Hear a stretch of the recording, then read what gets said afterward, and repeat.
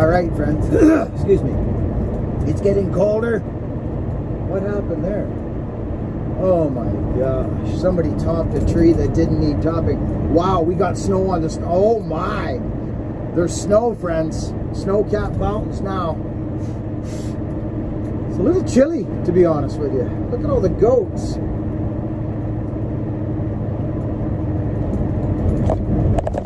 Back down to Rob's place, friends.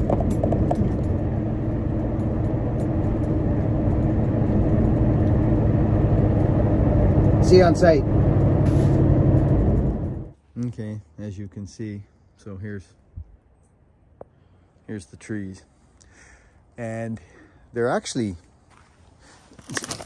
well, yeah, the whole root system's been ripped off. They did excavating here, you see. I think my buddy, the Indian over there, that's Noel's place, right?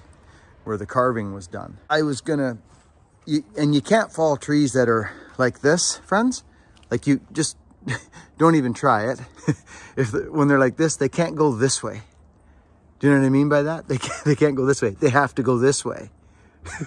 Because as soon as you try and fall this tree or these trees that way or that way, they won't go either way. Friends, I want to clarify that.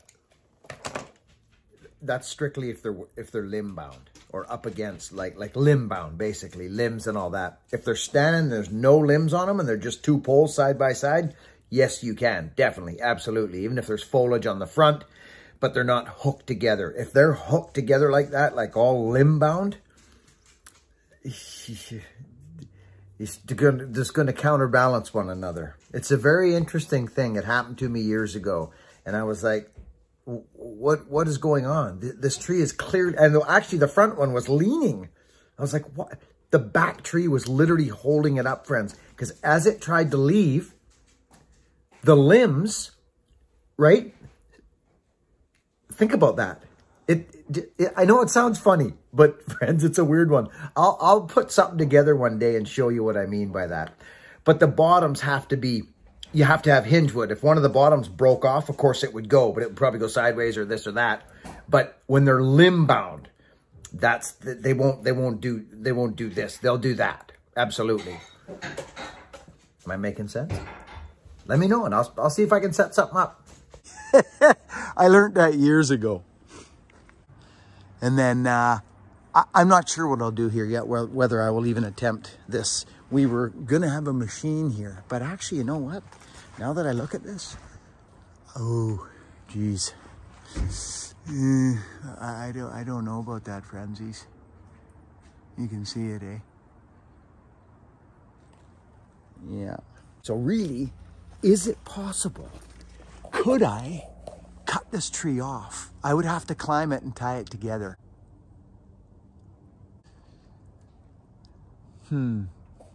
Let me think. Oh, I wanted to explain something to folks too. Some folks in the comment section, they actually thought the limb that fell out of the tree was the limb that I actually moved when I was up in the first tree. That I happened to love. Look at this, friends. Look at this limb. I might even leave it in the tree, actually. I'm going to. It's not hurt nothing. If I try and screw with it, there's more of a chance that I'll drop it on the house. Right? See? There probably is more of a chance that I will. So I'm actually going to leave it in the tree. Right there. Okay. That's good, Rob. Right there. It actually wasn't, friends. But I would see why you would think that, because you saw me manhandle it and you figured, yeah, well, that wasn't the limb, and I'll show you why. Look at, here's the limb that fell. If anybody remembers, look at that, just jab right in the ground. Here's the limb that fell. It's close to 20 feet long. It is, friends. It's super long. Probably 16 foot, 12, 16 foot. If I'm not mistaken, is a green limb. It is a green limb. So, now, I'll show you. Friends, take a look as we walk up here. Right on the left-hand side of the screen, an upside-down limb. Up in the tree. It's hard to see, but you'll see it. I can actually see it. It's right there. There it is. So, it will... Oh, I think I found it. That's interesting. Oh, it's right there, for crying out loud, friends. It's right there. Here it is. It's right here. This is it. Remember? It was hung upside down in the tree. There it is. This is it right here. This is the limb. There it is. Right there. That's her. Because, there. See? Remember? It was upside down and it had foliage in it. Take a look in the video. Take a look back there. You'll see. House, right? See? There probably is more of a chance that I will. So I'm actually going to leave it in the tree. Right there. Okay. Foliage in it. Take a look in the video. Take a look back there. You'll see it. So that was not the limb, friends. Here's the limb that I was going to let go out of the tree, and I didn't bother because I knew that I'd probably be worse off.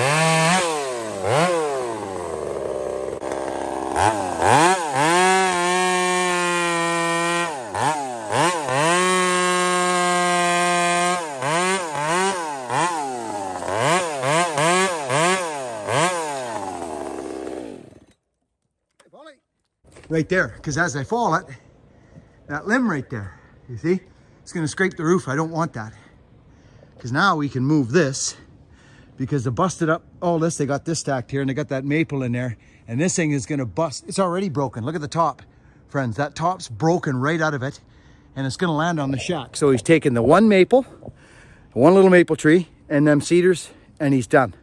And now he's going to be safe in here with this new structure. So that's the plan.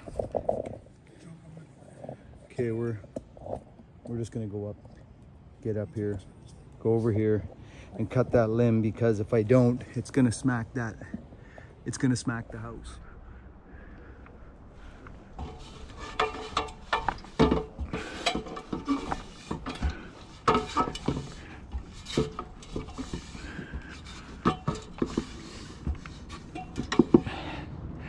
Okay. There we go.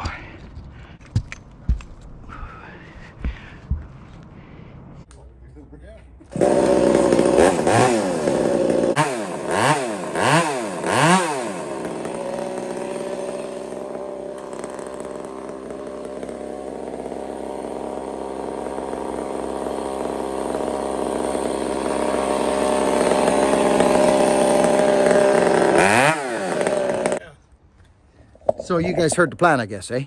Well, I'll walk you through it. And the reason he wants it out there is because it's the back 40, and he don't want, he just doesn't want the cleanup in there. I mean, here's the maple, right? Look at it. There it is. It's leaning on the house drastically, right? Here's the structure. I just went up it and cut them limbs off, but look at it. The top's already broken out of it. It's leaning hard into his yard. It's a maple, which is not a good thing. Look at that one. The freaking top's busted right off it, hanging there sideways. Look. There it is. So I'm going to cut this one up, wedge it up, let it sit there. I might even go back cut first and hammer it with that cedar. Then it's all out there. That's the plan. Let me get set up.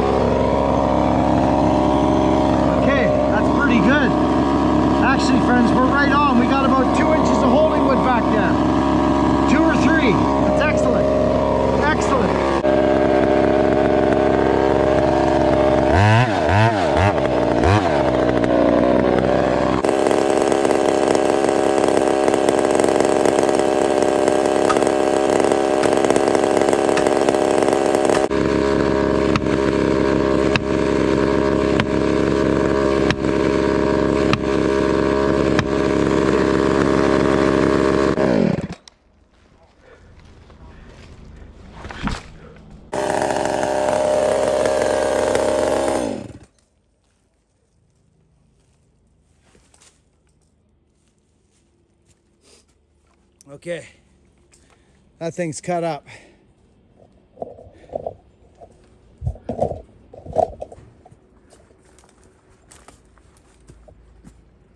See that?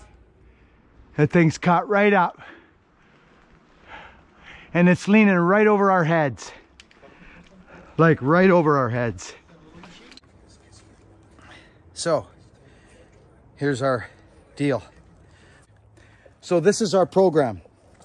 The tree's relatively straight up and down, but we're going in there and I've got to slip it by that fir tree in order for this program to work. So it's actually going to go right across that hump of F and B there. And here's our ordeal back here. You can see what it is. I mean, it is completely just a mess and probably grafted all up in there, friends. Okay, so let's get undercuts in.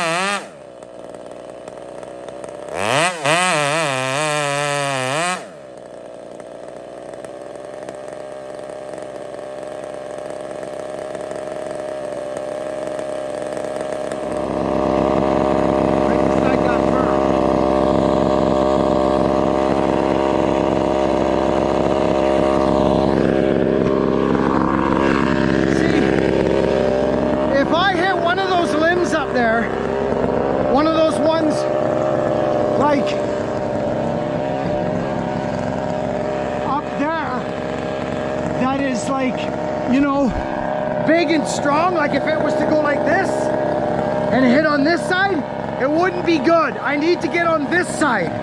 You know what I mean? It's a tight squeeze. It is. And we got that.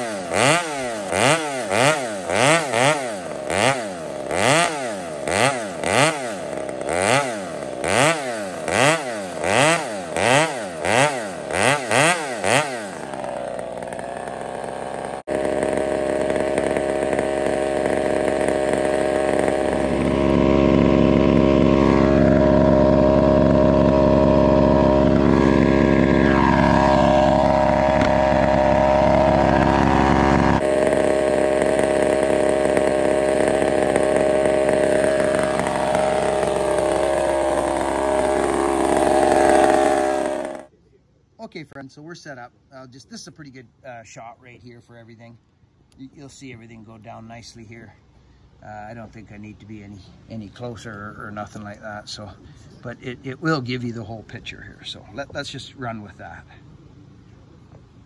Yeah, there we go.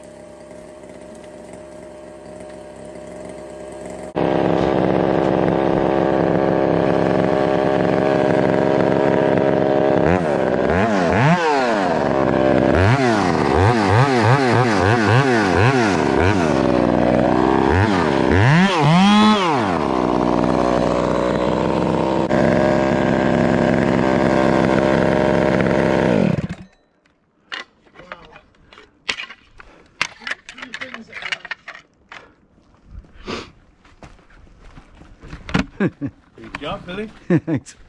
Really good job. Thanks, buddy.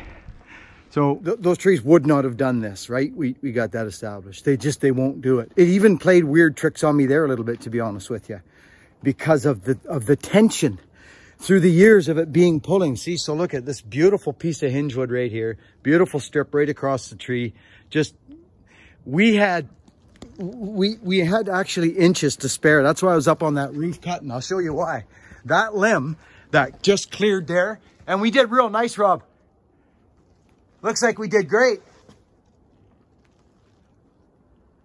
It's good. So that limb, there it is right there. That's that one right there that I cut off. It's big. You hit that. You hit the side of the house with that. Boy, oh boy, I'll tell you. It's not going to be pretty. It was actually noticeable, wasn't it? Yeah. I know. I'll tell you what happens to me. There we go, friends. So you guys have heard me talk about when my breath gets... When it gets like that, that only happens to me when there's major, I guess it's adrenaline. I don't know. It doesn't happen to me hardly ever, but on situations like this where failure could reap wonderful, terrible, circumstances, results. This was one of those scenarios because that maple was leaning hard this way. I was moving really slow. You'll notice in the video, I just asked Rob if he noticed it. He said, yeah, I did notice it. It was noticeable that I moved slow. It's because my wind, I lose my wind and it must be adrenaline that takes it away. I've talked about this before on the channel. A few of you will remember. So there's been times where it's been a lot haywire in this where I just shut my saw off, take a break, catch my wind, and go back in. But it literally wipes me, friends. Like I'm literally moving super slow because I can't move any quicker. I turn into methodical. I don't know. I think it's adrenaline. I think it's adrenaline because if I had a failed here, it would have been right here, right on the shop, or got hung up and created some rollout program, or you know what I mean. So, anyways, came out like a dream. But I was breathing slow on that one. You'll notice me on the stump. I'm moving real slow, which ain't a bad thing. So friends, I don't think I showed you this, and I may have, and I want to. I couldn't fit it in the last video, and I want to do it. Friends, we're down at Rob's. I just finished the job there. We were going to use a machine, but I ended up figuring a plan to get that cedar out, and it all worked out just wonderful. And I got some great footage for you, but I'm telling you something. Who knows what this is? It's come out of a mill or something like that. It is so huge and so thick, it's going to be like a fire pit. But let me tell you something. Let me show you something here now. Watch this, friends. This is the kind of stuff. It's even got holes in it for air. It'll freaking... Listen to this thing. Listen.